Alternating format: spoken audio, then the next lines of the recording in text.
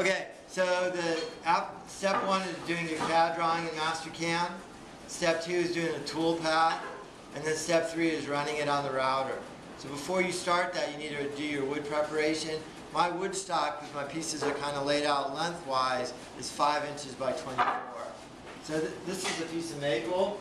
I'm going to cross cut it at 24. Then I'm going to come over to the table saw and rip it, remembering my finished surface goes against the fence. And I'm actually just going to rip a 4th surface edge on here.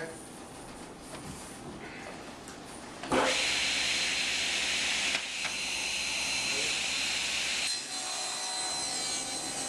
put my wood down on the tabletop. I got double-sided tape underneath it to hold it down as the pieces come out. And I use a square to square it up to the table. Next thing I need to do is have 4 good pilot holes. I'm going to put them in the corners. 4 good pilot holes. I'm going to screw it down, making sure my screws are out of the window of where it's going to run. I have my board on there, fastened down and taped. I'm going to have a pretty high jog speed to get my bit close.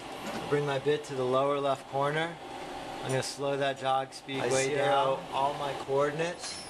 I bring my file in. Remember, I saved it or I posted it on my flash drive, EE drive, under the Schwartz folder.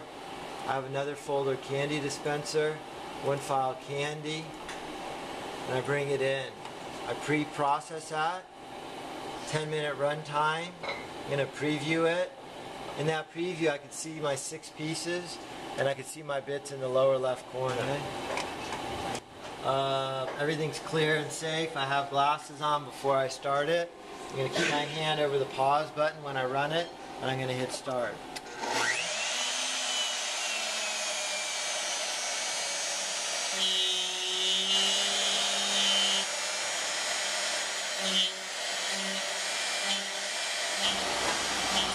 So a couple key features, because I have that bit 0 kind of high up into the left, I'm going to get perfectly square parts that I'm cutting out, right? I really need to keep my finger near that pause button so I can stop it at any time. Any questions at all on this? Okay, here's a candy dispenser. I'm going to have to do these roundovers here. I'm not going to do it with the CNC, I'm going to use a traditional router. I'm also going to use the chop saw to make that cut. So here's that top block that came out. On the router here, I'm on a small roundover. Using a hold down stick.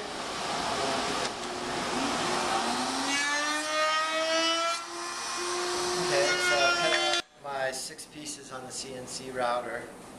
When I was done, I brought my base right here and routed it. On my base, I only routed one side. When it's sitting flat, you don't want a router, so it's an undercut.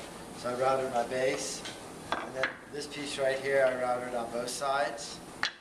The sliding piece, I routed all edges around, and then I have my other 3 pieces.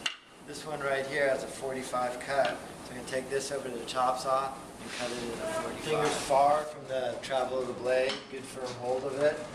I cut it at a 45. When all my cuts are done and everything's all ready to go and routed, I go over to the orbital sander. I start with a 120 grit orbital sander, sand all. Then I'm going to go up to about a 160. And then I'm going to use a finish sander with the 220 grit to get all of the marks, burn marks, all marks out. So when I'm all done sanding, I inspect it and then I'll assemble. Okay, so this is our candy dispenser.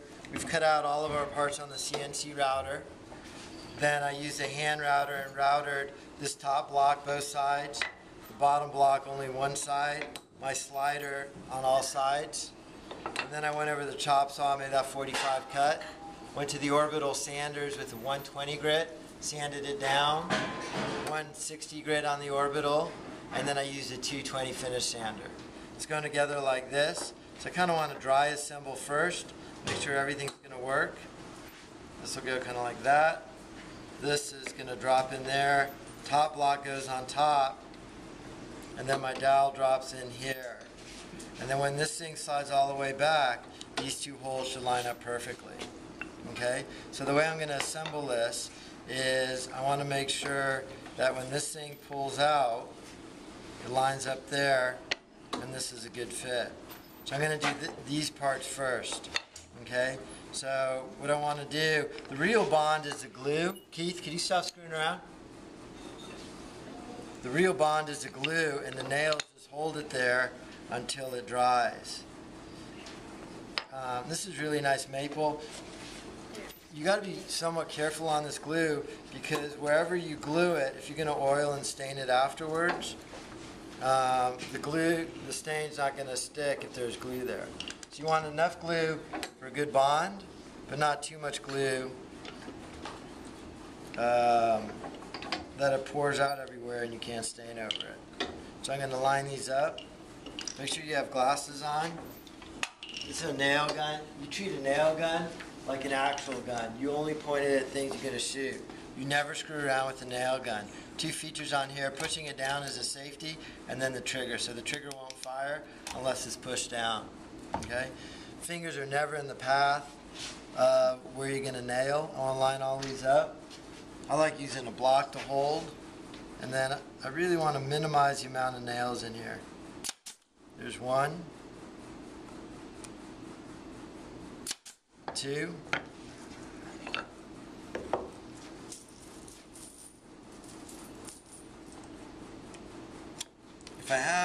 this is my adjustment right here on the nail gun, and that'll either set it deeper, I think.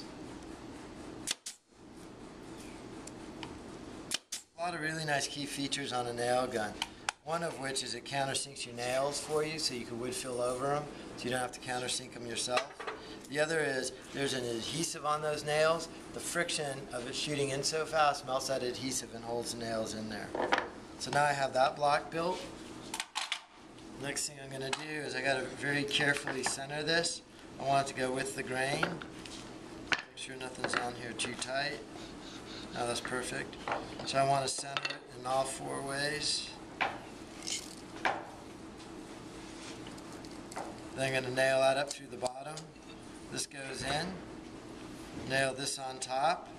Once I'm all done and it's all centered and perfect, then I'm going to pull this slider out and then glue in my peg. Then I'm going to take my jam jar and nail just a lid of the jam jar on. This is pretty tricky.